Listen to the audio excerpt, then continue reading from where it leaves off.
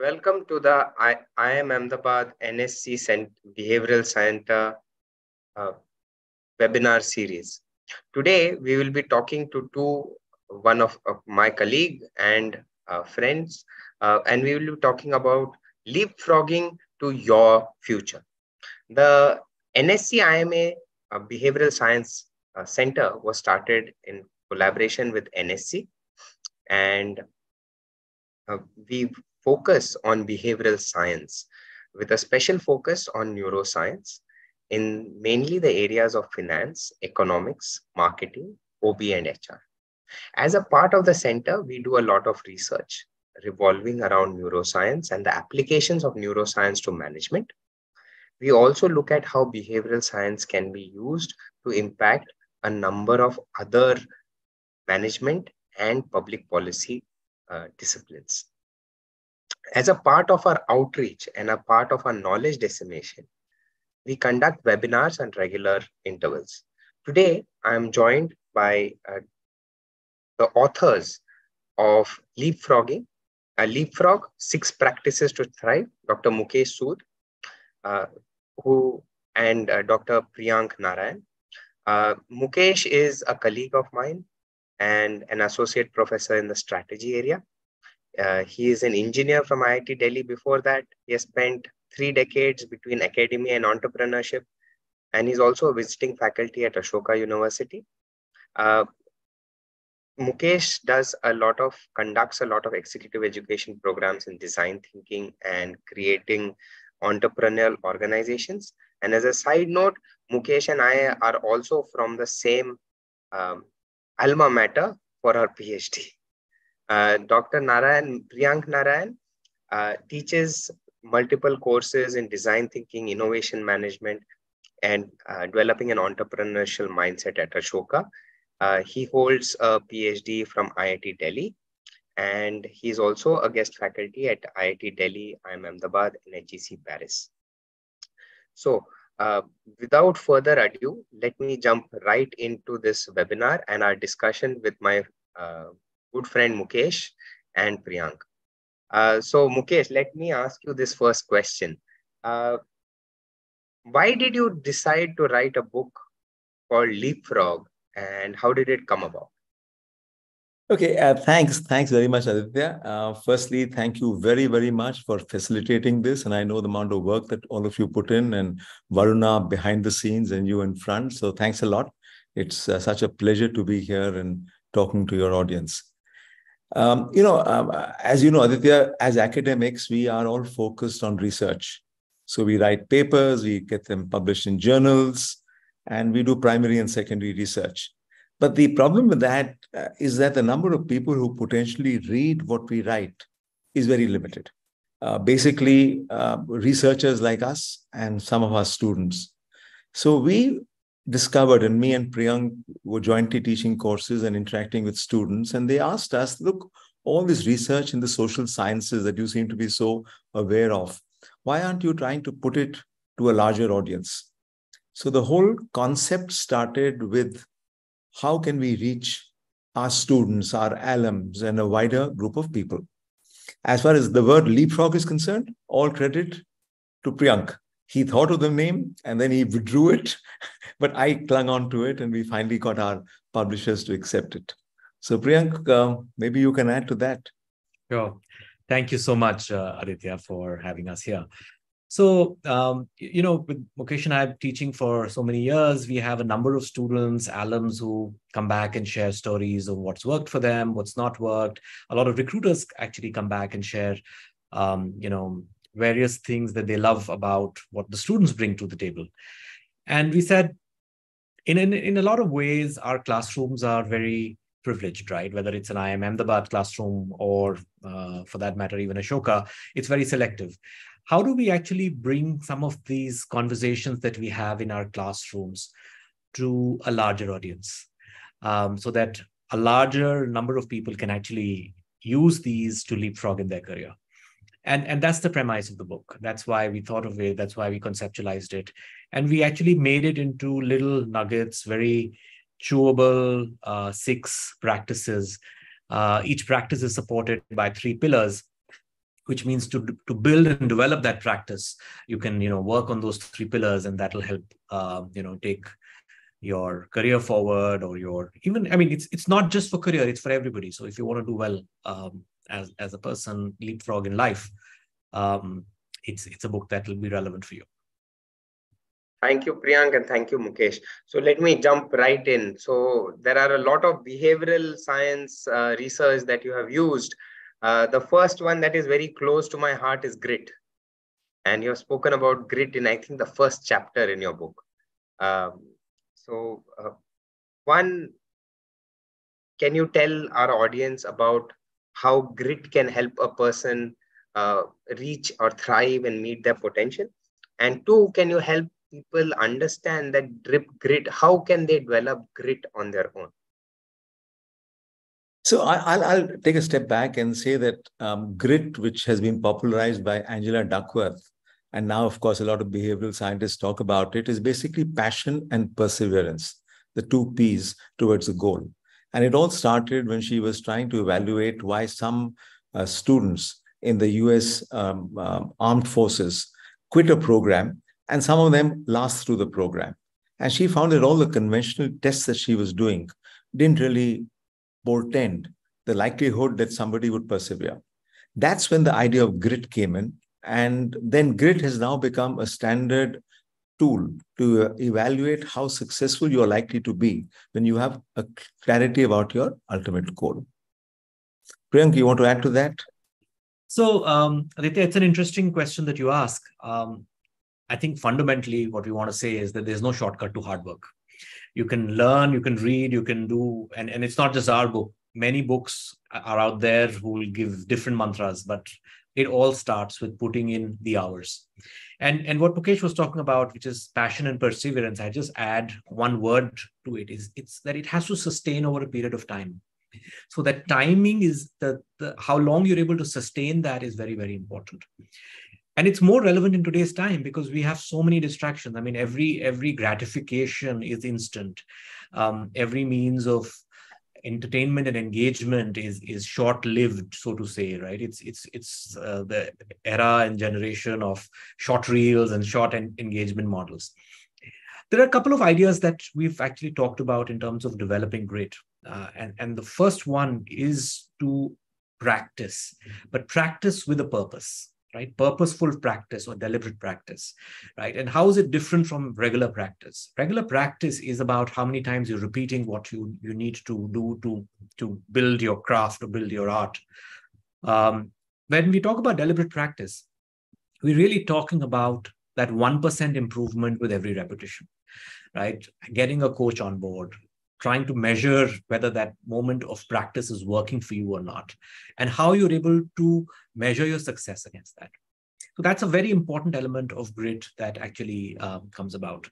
But there's one very important element in addition to that, which is what a lot of sports people also say, what makes a sports person elite versus an average sports person. It is their ability to sustain the boredom of practice. At the end of the day, you may love sports, but the fact is that to get to a national, international level, you are practicing the same thing again and again and again. How do you sustain that boredom? And there are some very fun ways in which you can deal with boredom. First of all, of course, acknowledge the fact that boredom is an important part of grit. So you have to address it, deal with it. But at the same time, it's also important that you make your task fun, you make your task light. So we've talked about some of those elements in order to develop grit. So Aditya, I'll just jump in here. The book is not a scholarly book. In fact, we have avoided using any management jargon whatsoever. It is basically a bunch of stories, of examples, and real life examples, many of them rooted in India. For example, on grit, we've looked at the spelling bee champs. And, 18 of the 19 or 19 of the last 20 champs happen to be of Indian origin with very nice South Indian names. Now, what made them so good at what they do? And what Priyank was mentioning about boredom, for example, they invented a way of making practice fun. So one of the participants got her grandmother to repeat the word, and the grandmother, being of Indian origin and living in India, didn't have the right pronunciation. So they would connect it to a speaker, and then they would erupt in laughter when the grandmom spelt it differently or pronounced it differently. So it is this ability to withstand boredom and extract fun in anything you do that is one way of developing grit.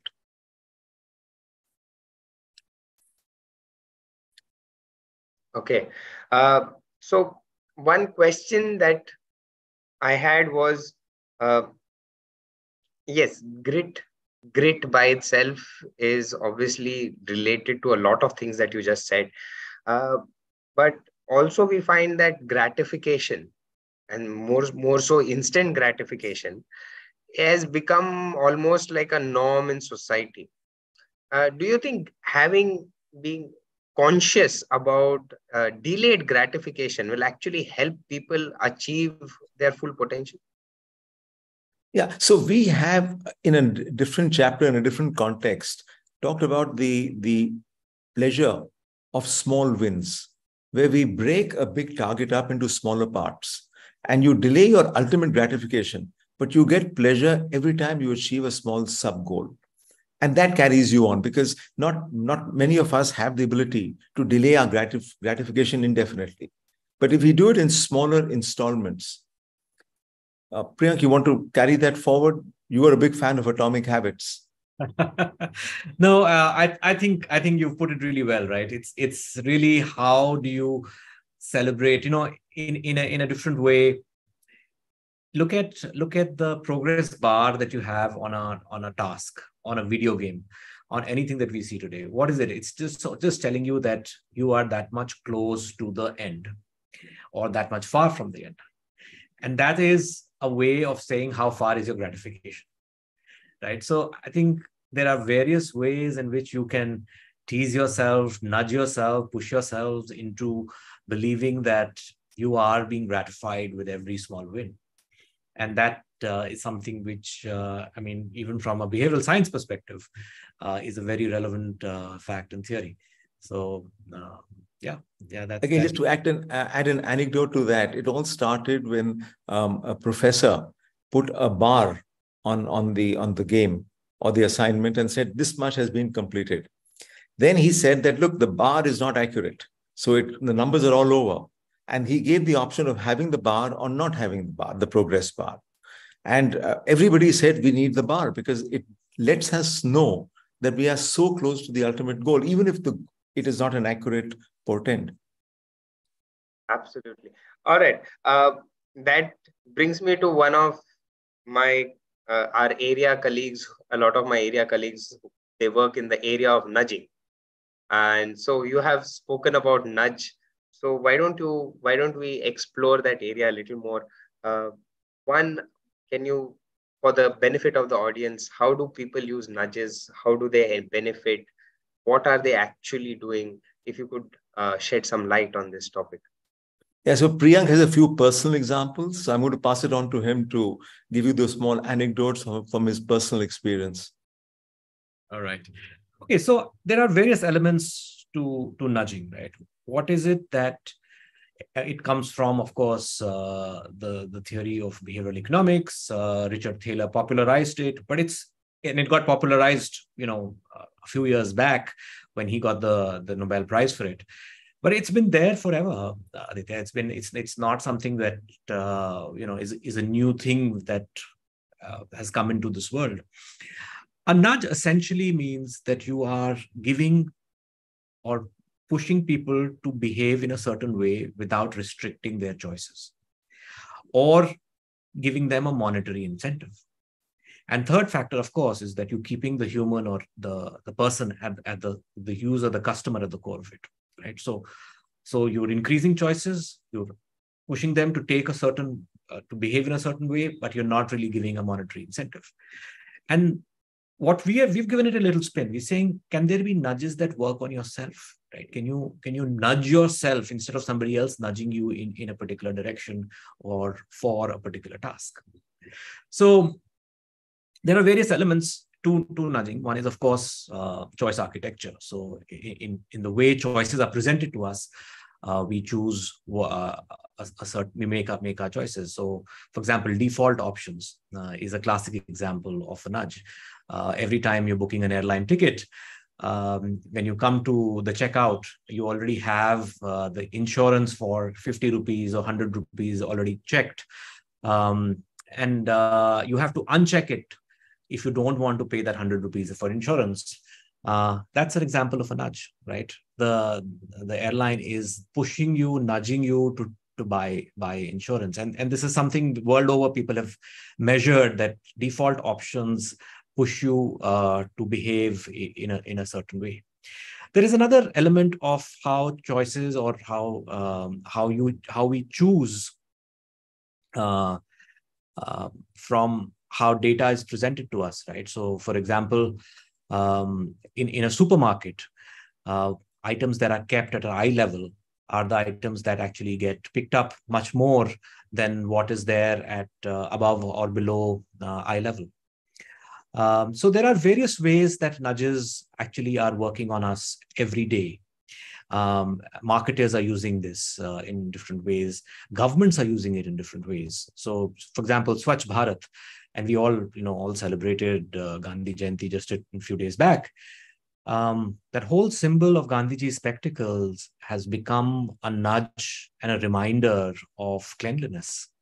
A similar campaign was also done in Texas, which was called "Don't Mess with Texas."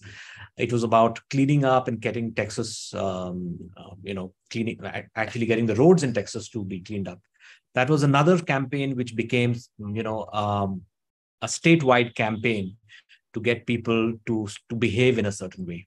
So there are various ideas around nudges. Mukesh, would you want to share a few stories on nudges, or?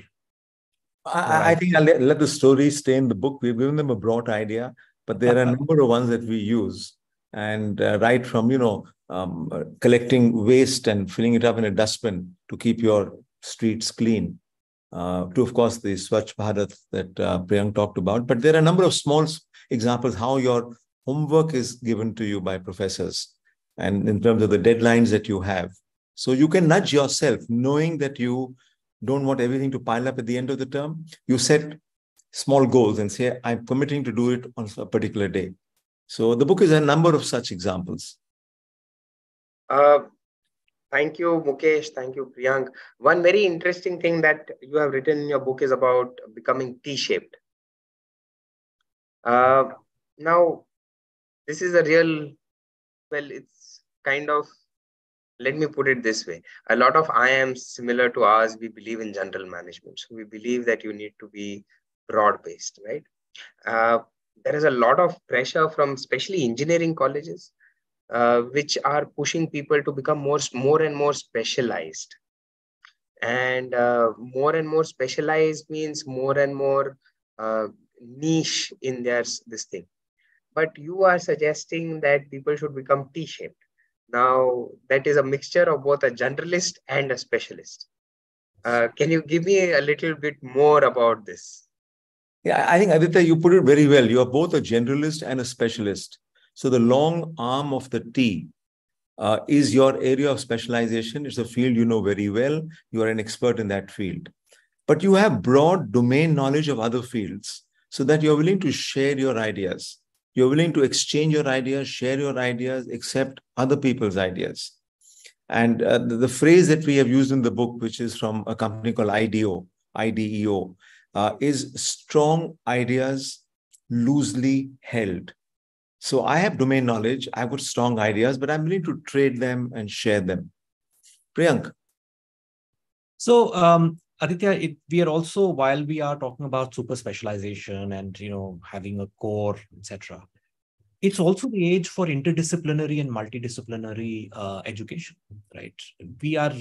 One of the biggest challenges that we all face as educators is that we are preparing our students for careers that are going to be in the next 50, valid for the next 50 years, and jobs that don't yet exist.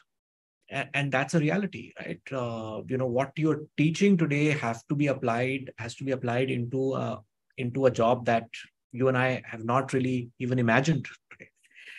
So just one discipline often gets you into a silo. What we are trying to refer to as a T-shaped profile, and you've seen what a T looks like. You go deep into one discipline for which you are known for. And that's where, what you're talking about, saying get specialization, build the expertise there. And then you have the horizontal part of the T, which lies on top, which gives you the ability to collaborate across disciplines. Now, this horizontal part of the T is where you actually have the humility to learn from various other disciplines. You also actually study multiple things so that you start seeing it not just as one discipline, but trying to see a multidisciplinary approach. What this has done is actually very interesting, right? It is allowing disciplines to study new concepts. So I'll give you an example. What is common between a person who studies literature and a computer scientist? Can they come together and work? It's given birth to a new discipline called digital humanities. They are now studying Shakespeare.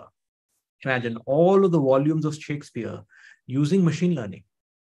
So they throw in all the literary work into a computer and let the computer look at patterns and ask questions on what a human eye cannot see as literature, what he's done with words, what he's done with expressions, and so on. And so there are various questions now being developed around the area of digital humanities, right? This is just one example. Another very interesting example, what do biologists and historians have in common? You know what they're doing? They're working together and now working on carbon dating, looking at archaeological excavations that come out from sites and how biologists can date them using the same technology that they use to date trees, etc. So now they're completely, and it's called evolutionary archaeology. So they are really bringing in different disciplines together. So there are various opportunities that will emerge from understanding two disciplines. In fact, one of our colleagues calls it contradisciplinarity, right? So it's not just create a T-shape where you coming together to look at two complementary disciplines. Can you be bold enough to look at two completely unrelated disciplines, bring them together and see what best you can bring from each of the disciplines, and then add value to literature, to research, to also an application of it, to practice of it, and so on. So the world is going to move towards a T-shaped profile. I also want to give one sort of word of caution here with T-shaped profiles, right? Especially when we are encouraging our students to study many disciplines, be as interdisciplinary.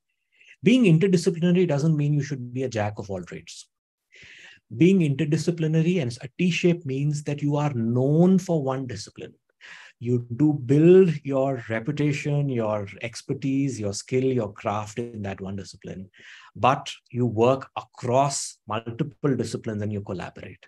So coming back to your point, which you said, the engineers especially are focused on one particular thing. And please do focus on that one particular thing. As long as your ability to work across the board with the specialization that you've built, you are a T-shaped profile. And that is something which will help you leapfrog. That is something that will help you be relevant for a much longer time than a unidisciplinary or a single disciplinary profile.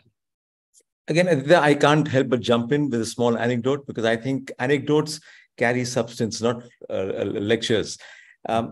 We've used the example of Manjul Bhargava. Now, Manjul is of Indian origin. I think he's more Indian than many of us.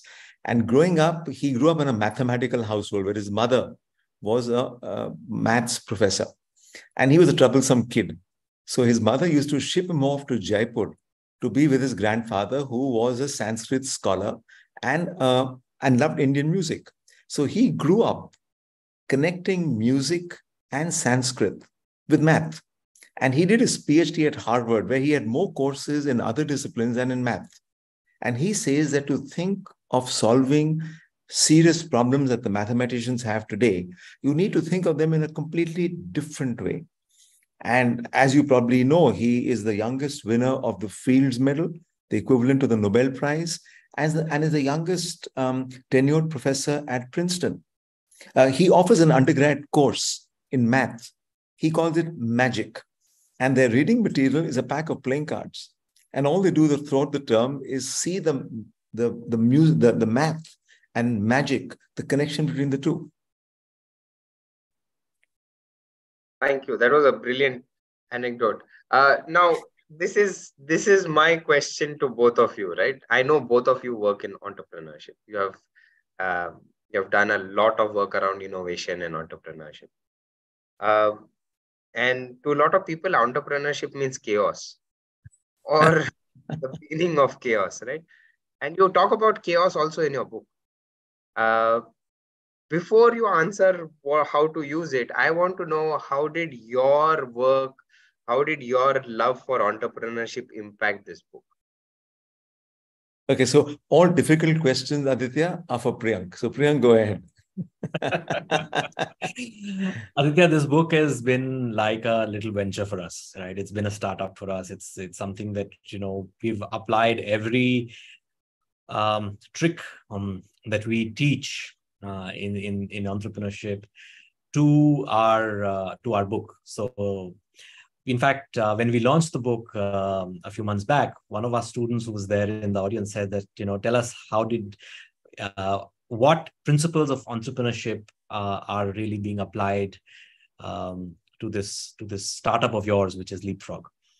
And our answer was why we wrote the book, which is, we're trying to solve a problem. And that problem is that research is not accessible to the common reader.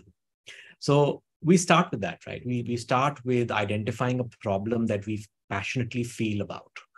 And then how do we solve it? And once we've created the book, and we, of course, all of strategy, all of planning, all of execution, all of operations, I think there is an element of that which sort of goes into bringing together a project like this. But I think the more exciting part of it is creating the outreach, right? Once you've got something which is a product which the world has accepted. By the way, we became a national bestseller within 3 months, which gave us a lot of validation for what we had created. It's been a very, very gratifying journey to see a lot of people benefit from it. A lot of people see the value that comes out of it, Aditya. So it's been a full startup, it's a full entrepreneurial journey, and it's been yes, it had its own sense of chaos in it. One of the elements that we've talked about in the book is actually also to think entrepreneurially and be entrepreneurs in everything that we do. And so as teachers, and not many people here will believe, but being a teacher, being a faculty is one of the most entrepreneurial things that we can do. The element of entrepreneurship is that we want to bring out is the audacity to ask. Entrepreneur is always asking for help, because it takes a lot to actually bring out for you to ask for help. And with that, we were able to actually bring in a lot of value from our networks. I'll share a story on this. And if you allow me, I'm also going to share my screen because I have a little visual to show the audience, and I think they'll like it. Give me a second. Can you guys see my screen now? Okay, so here is this story of when Prime Minister Modi had gone to Texas for the Howdy Modi event, the big event where he was addressing a big audience in a stadium in Texas, in Houston. There were these boys and girls lined up to welcome him, and they were waiting and waving at him as the prime minister and President Trump then walked past them. And this boy actually was audacious enough to step forward and ask President Trump for a selfie. Modi, who had walked a few steps ahead, actually walked back and joined the huddle. And what he clicked was arguably one of the most powerful selfies in the world. It was the audacity to ask. And it's very simple, Aditya. If you don't ask, the answer is always no. So by asking, you are improving your chances by at least 50%. So my message to everybody out there is that ask for help, be an entrepreneur. And that's what we did when we went through this whole journey of putting together Leapfrog. Mukesh?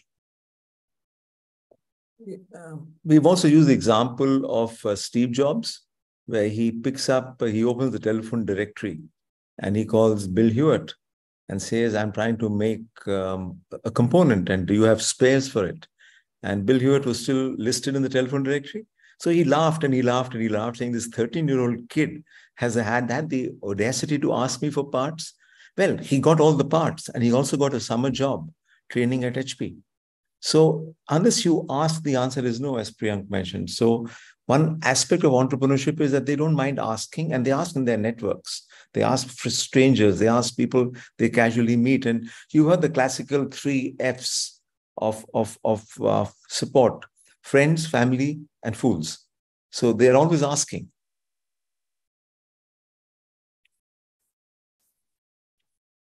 Sorry, we can't hear you. Yeah, sorry. Thanks, Mukesh. All right. So before I hand it over for the questions, I wanted your final thoughts, or one a little bit more about the book, and also your final thoughts for people who want to leapfrog in their careers. Okay, so I'll take the first part. People who want to leapfrog, one of my pet chapters here is intellectual humility. The ability to recognize that we don't know everything, and that we need to be able to accept that and get people into our network, get help from people who know more than us. And we've given another number of examples of that. So if you want to leapfrog in your career, in your life, you need to be humble. You need to be proud of what you know, but be willing to listen if there's a change in facts or some new information emerges. And Priyank, you might like to talk about the personal journey map also that we have come out with in the book. Sure. So, Aditya, after we talked about the 6 practices that can actually help people leapfrog, we've also given them a tool.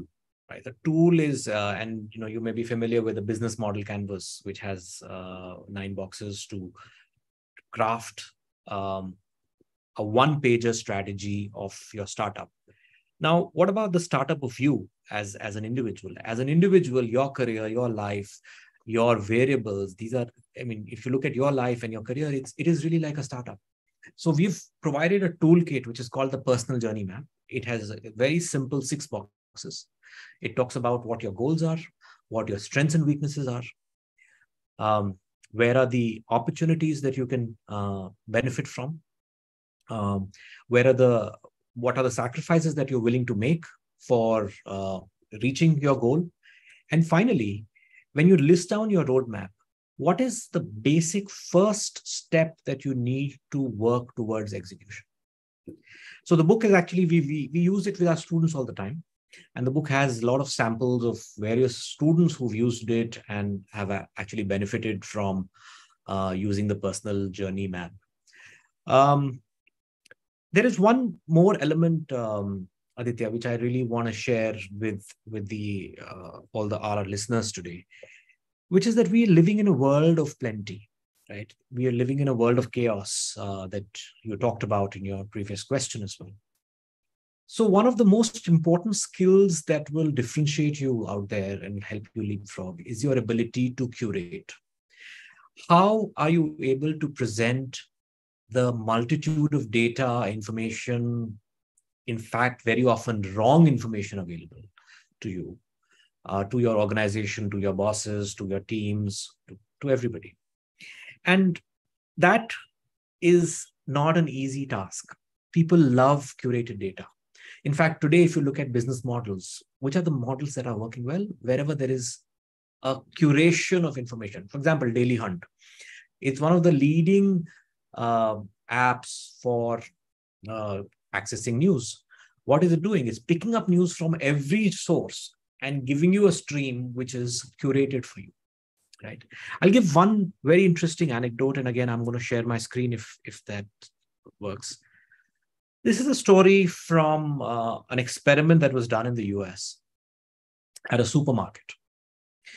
There were two tables set up outside a supermarket, right? One had 6 flavors of jams, and the other one had 24 flavors of jams. Now, we all love choices, right? So um, you would love 24 flavors.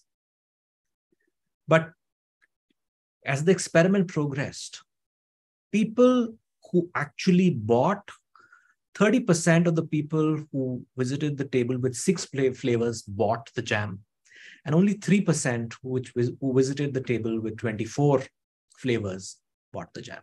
What does this tell you? That very often, more is not the most desirable answer, right? If you're able to bring that choice down so that people can make decisions, help people make those decisions, that is going to be an important part of your growth, your progress, and how you're able to present choices. Remember, this is going back to the ideas of nudges, of behavioral science, behavioral economics, that we need to present our choices well, the choice architecture, how choices are going to be available to our audience. So that's something that I want to leave everyone with. Thank you so much. Before we go into the Q&A, leapfrog, the word leapfrog, right? So why leapfrog is my question. Why did you come up with this title for the book? I know Mukesh said that it was all Priyank's, but we want to know the... Okay, so once Priyank came out with this catchy title, I then started researching it. And leapfrogging is actually a topic in organizational studies where an existing player who is stagnant, a new player jumps over them, either because of advantages in initial costs or technology has changed or something in the environment has, like, for example, we have leapfrogged from the handheld telephone into the mobile sphere. We have leapfrogged into 5G. So because we didn't have baggage attached with us, we could take those decisions. So leapfrogging is actually a very common concept where a new player takes advantages of the change in the environment, the change in technology, the change in costing to jump 1 or 2 generations. So that's how we thought of the word leapfrog. Yeah. I think, Aditya, the basic principle is you can't just now be happy with the linear growth of your career, of your lives, and so on. The world is moving generations, right? It's a classic statement that, sometimes things don't happen for decades and then decades happen in weeks or days.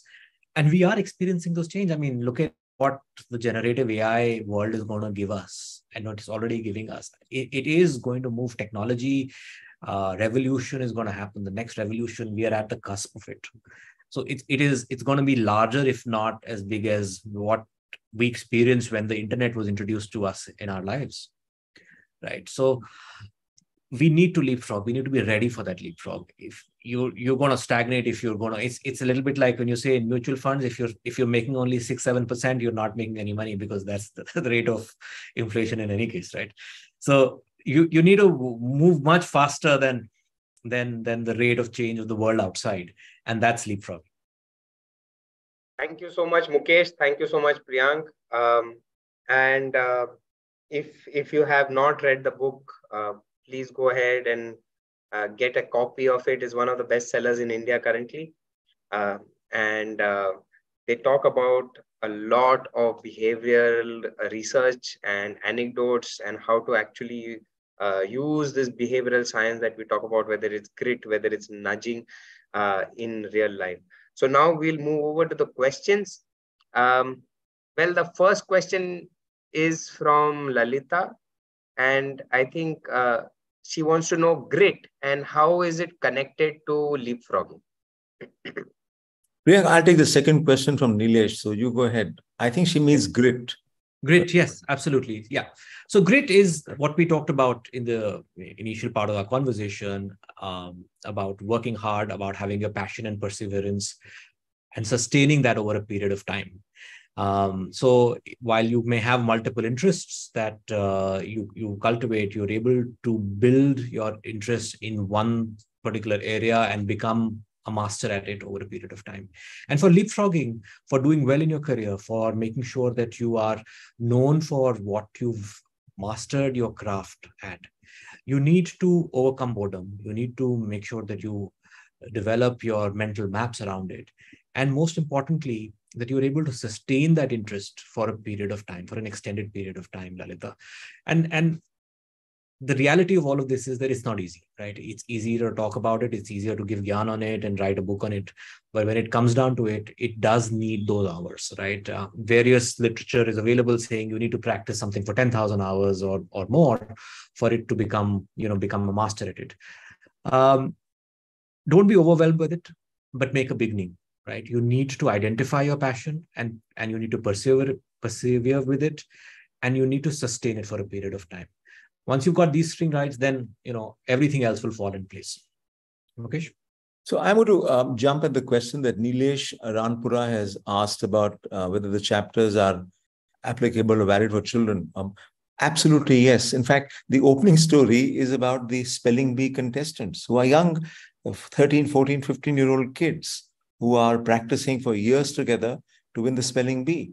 We have the example of the young Mozart, who as a 8 or 9 or 10-year-old child was supposed to be a prodigy. And we argue that it was not really being a prodigy. He had that environment where he grew up and he could do so well because of the environment he was in. We've used the example of Michael Phelps, the swimmer, who has won the maximum number of medals in one Olympics, how he swam blind because his glasses, his goggles had a leak. But his coach had trained him to swim based on the number of strokes he would do, the feel of the water against the body. So he turned around at the end without even seeing the end of the swimming pool. And he created a world record. So it's a number of stories of young people in the book that, Nilesh, that you will enjoy. Nilesh, it's a great question that you ask, actually. And in fact, one other story is the one that we just shared with you, which is on President Trump and Modi. That's also a 12-year-old who did this. I have a 10-year-old at home, and I read out stories to him, and he loves them, and he's able to relate to them. So I think don't overwhelm them with the full book, but I think these stories are very relevant to them, and they'll be able to do something, learn something from them. So I hope your kids enjoy it. There's a very interesting question, which is basically so the question is from Lalita, who asks, is there any limitation for leapfrogging? I think the limitation is what you create in your mind. I'll give an example. I mean, this is a personal example. At the ripe old age or the young age of 42, did a PhD. So I decided in my mid-30s that I needed to change my career. Now, conventional logic is that you do your PhD straight after your master's and you start working as an academic in your mid-20s or late 20s. Well, I started my academic life at 42, and that too in the US. I done a fresh PhD, as you mentioned, Aditya, from IIM Bangalore. And I took a risk of trying to leapfrog, went to interviews, and got a job at a teaching school. Later did research and got into a research school. And then fortunately, IIM Ahmedabad was good enough to take me on as faculty. So I don't think these limitations actually exist in the real world. They're limitations we all, I believe, impose on ourselves. Priyank, do you agree? You did a PhD late too. Yes. No, absolutely. I think it's the limitation is the mindset. So as long as you see every step that you achieve as a celebration, a small win, and you're ready for that big win, you're going to keep going. So Lalita, keep celebrating every small win, keep celebrating every little success that you enjoy, and make sure that you keep that persistence. At the end of the day, it does require hard work. So you can be inspired by this book. You can be inspired by many other books. You can be inspired by motivational speakers. You can have a mentor. You can have a good boss. You can have a great organization, great job, great startup. It does mean that you need to get your hands dirty and work hard. And that is not easy, and it's not easy to sustain over a period of time. Work hard, work smart, and I think there is no end to what leapfrogging can do to you. All right. So let's ask the next question. Is anonymous, but here's the question. Individuals are known to possess the overconfidence bias, which is in fact contrary to intellectual humility that you guys have mentioned. Could you enlighten on how one can realize where to apply what and find a balance? Priyank, go ahead. No, Mukesh, why don't you explain the story of the Dunning-Kruger effect? I'll put up the graph for you. Okay, so that's an interesting story that there's this guy who hears that if you apply lemon juice on your face, you'll become invisible. Because he's heard the story in his childhood that to write an invisible letter, put lemon juice inside your pen. So he then takes lemon juice and applies it to his face. And he takes a picture of himself. And the picture is blank. Now, it could be that the camera was faulty. It could be that there was no film in the camera, whatever. But he ultimately convinced himself that he would be invisible to cameras. And he walks into a bank. He then proceeds to steal money in the bank and even waves to the camera with a big smile. And within an hour, the cops land up at his house and arrest him. And his reaction is, but I applied the juice. The logic being that lemon juice makes you invisible. So this a professor read this article in the daily newspaper and then started wondering, is it possible that we are too stupid to really know how stupid we are? And that's how the Dunning-Kruger effect came about. And to get people to realize that they're not as smart, they don't know as much as they think, he got them to do the toilet test, where he said, explain to me how a toilet works. Most people think a toilet is a very simple thing to understand. But when they start understanding the dynamics of how a toilet actually works, they get to the bottom of the graph or the curve that Priyank has just pulled up, where you start off by being overconfident. I know everything about this field. Intellectual humility is that sweet spot where you start delving into the field. You realize that it's more complicated than you thought. You, in fact, then get overawed by the field, saying, I'll never understand this. This is just beyond my comprehension.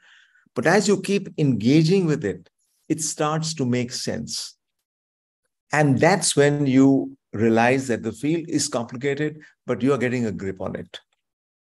Priyank, yours.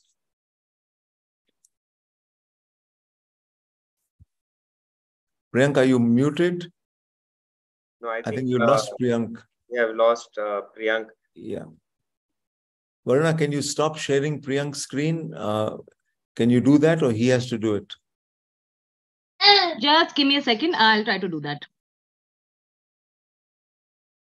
Okay, so till that time, since we are on the question of intellectual humility, Mukesh, let me ask you this question. Okay, so there's a question from Sushil Thakur.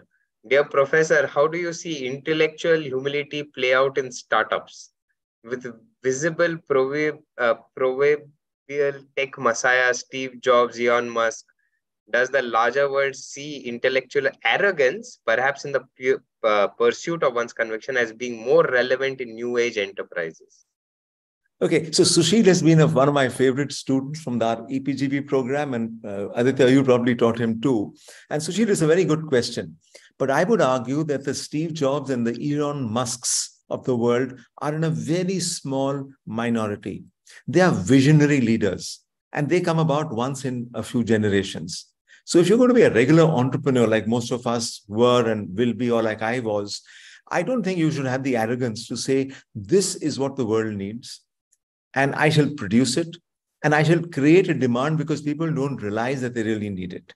I would put it in the reverse order. I would follow the lean startup model, which again, Sushil is aware of. We teach it at the IIMs, where you start with the basic feature that you think the customer needs. You take it to the customer, get feedback, incorporate more features, and then offer the product. So I would say the examples that you have quoted, Sushil, are very far apart and very rare. I want to just add one quick word here, Mukesh, that again, examples that you've taken are great for the world. A part of their image for the outside world is to have that image of arrogance and overconfidence. But if you really ask them where they learn and where they're sort of getting better at their craft, it has to come with a lot of humility. Because without your ability to go into the depth of what they really are good at, you will not be able to do that without humility. I would add there that everybody knows that Steve Jobs was ousted from his original company. Yeah. And he was very publicly shamed. And he says it was the best thing that could happen to him ever. Because when he came back later through the Pixar route, he was much more successful. So I think that partly these guys are visionaries, partly they do have the intellectual humility to recognize, for example, Steve Jobs, the kind of people he hired. Now, he recognized the supply chain was a key part of the Apple's success. And he got people on board who were good at that because he knew he was, while he could recognize technology and work around it, he didn't have the other aspects to it. So let me ask you this. I like this question. So I'm going to ask you this, and maybe with a slight twist. So the question is, how can this book help someone if he or she isn't sure about his career choice? Let me add a little bit more. There are a lot of people who will feel that I'm stuck. Yeah. Right? I'm stuck. And it's a quicksand around me. And the more I struggle, the deeper I go, rather than jumping out. Can you tell them how your book can help them? Yeah. So those who are stuck and those who are not sure, both. So I would first urge you to chill out, relax. We've got an entire section, 4 or 5 pages, on late bloomers, people who succeeded when they were in their 50s and 60s and 70s. So if you feel you are stuck, don't panic. It's not the end of the world. Number one. Number two, engage with people who are different from you. People who come from a different background, who have different conversations, and you can access them through your network. And our networks play a very prominent role. And we've talked a lot about networks in the book, that your second, third, fourth degree of network can influence you. So look beyond the people you are engaged with and see what the conversations amongst them are. And maybe they could be a source of something new for you. Priyank. No, I think the social groups are one of the most important elements when you feel stuck. And that's why, there's so much of importance given to networking. But, and Mukesh has already talked about that. I would urge them to actually look at the tool that we have provided, which is the personal journey map. You see, the personal journey map is a very, very simple tool to use, which says list any one thing that you want to achieve and then create a roadmap around how you can achieve that. Right. And it's, if I may say, idiot proofed, because it has very simple questions to answer each box. And when you introspecting and filling up that personal journey map, you will get a lot of ideas that you may eventually, use and find people who may help you get engaged into groups.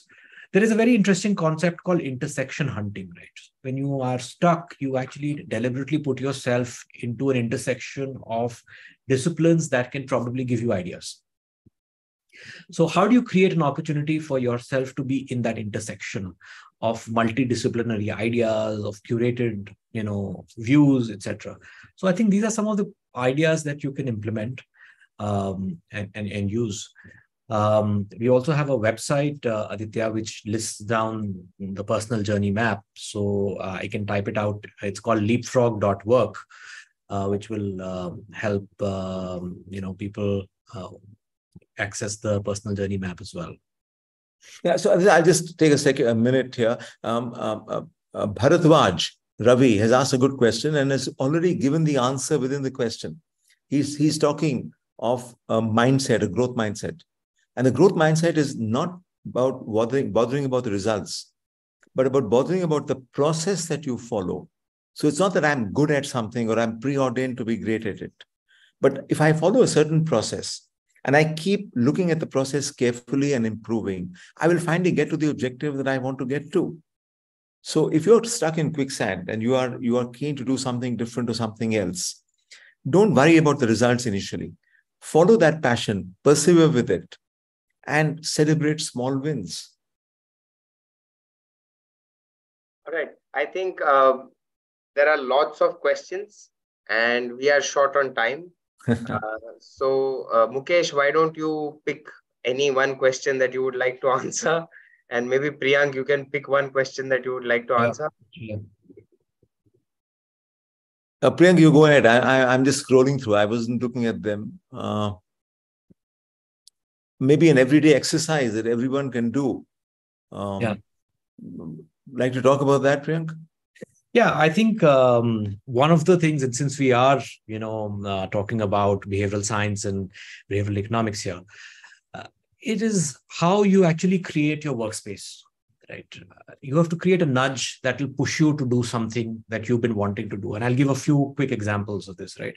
So I had a student who was struggling to learn to play the guitar. Instead of putting his guitar away, tucked away in the cupboard, he said, I'll put my guitar next to my table where I'm sitting. And every time I'm taking a break, I'm going to, play the guitar, even if it's for 5 minutes. And in the process, in a day, he was able to play the guitar for close to an hour. So he nudged himself by placement of something that he wanted to do. Another student who was struggling with a weight issue, he was obese. And he wanted to lose weight and he was struggling to lose weight. He actually worked on social groups. He found a friend who was a stickler for diet. And he went to have lunch with that person every day. And that person would only have fruit, salad, smoothie. And in the process, he said, I just stopped gorging on food because I said, that the company, the environment around actually helps you choose, the choices that you make. So he created a nudge there for himself. And of course, the last example here is, keeping a tracker for working out, exercising, having a little calendar where you're doing a little red or green checkbox that you achieved it, and then making sure that you are nudging yourself to keep that pattern going. So something that's going to get you going, something that's going to help you with the behavioral neurosciences principles involved is creating nudges around you. And I really hope, Aditya, that with all the good work that your center is doing, many of our listeners and audiences are able to nudge themselves using these principles of behavioral economics and behavioral science. Absolutely. Thank you so much. Mukesh, any last words before? No, I think Lalita, who's been a continuous questioner and asking good questions, if you can think of another practice, we'll be very happy to talk to you about it and investigate it. But we try to limit it to 6. And within the 6 practices, there are 3 pillars. There are 18 of them, which we didn't want to keep expanding. All right. Thank you very much, Mukesh. Thank you very much, Priyank, for being a part and sharing your expertise with us and our listeners. Also, a big thank you to all the people who joined in for this webinar. And we hope that you went back with a lot of knowledge, especially from Mukesh and Priyank on how to leapfrog your career. Thank you again very much, and a good night to all of you. Thank you, guys. Thank you very much, everybody. Thank you. Bye-bye. Bye.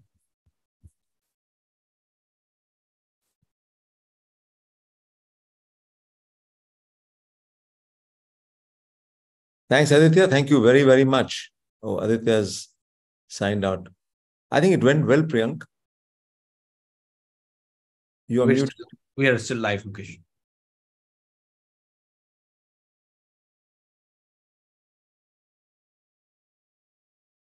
Okay, I'll